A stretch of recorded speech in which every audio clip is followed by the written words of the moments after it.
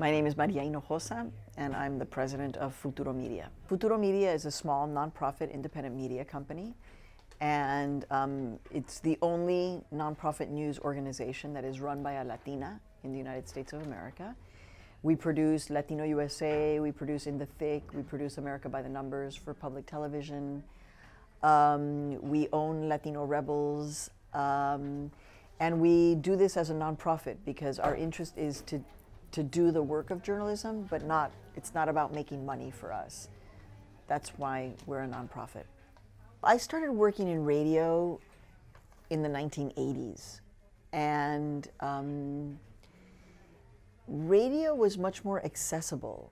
Like the thought of doing television back then, we didn't have cameras in our phones or tiny cameras. The only way that you could do television was with really super big cameras and a lot of people.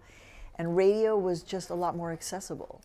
So I think I chose radio because it felt more accessible. And also radio has always been a part of my life. The radio was on in our apartment all the time when I was growing up. And I think radio is a very intimate way of communicating with people.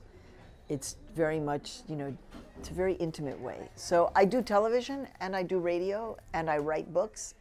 But there's something very special about doing radio work that makes you get very close to your listener.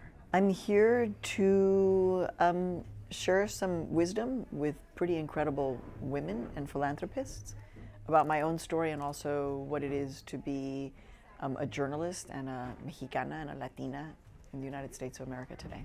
I think it's important to recognize that we all face challenges. We're all going to face different challenges, so not to be afraid of the challenges. I would say that from the time that I was your age to now, I think it's always been like one challenge or another. Sometimes the greatest challenge is the one that we think that we're not up to. So maybe one of my greatest challenges is to learn how to deeply and profoundly believe in myself. And so I would encourage all of you to do that, right? Right now we're getting a lot of mixed messages as to who we are in this country and what our role is. And so we have to make sure that we come out of this having a lot of love and respect for ourselves and for what we do. When I created my company, it didn't exist. There was nothing that made me think that I could ever do this. And so the things that make me really inspired is when I find young people who have the same inquietud that you guys do, which is like, well, what if we want to do storytelling in Spanish? And I would just say, do it. So find a way, and even if it's just a small group of people who are listening to your stories, by doing this work in Spanish, you're actually part of a really important part of the story of young American journalists.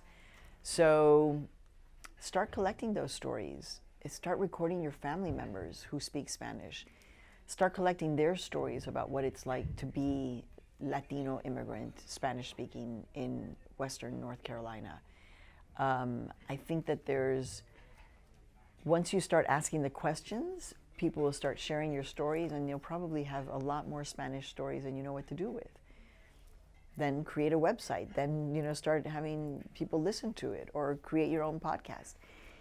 To me, it's not as important how many people are listening to it than the fact that you've decided to create it and believe in your stories enough that you want to tell them in your own way. And I'm all about owning your perspective and your way of telling a story. So go for it.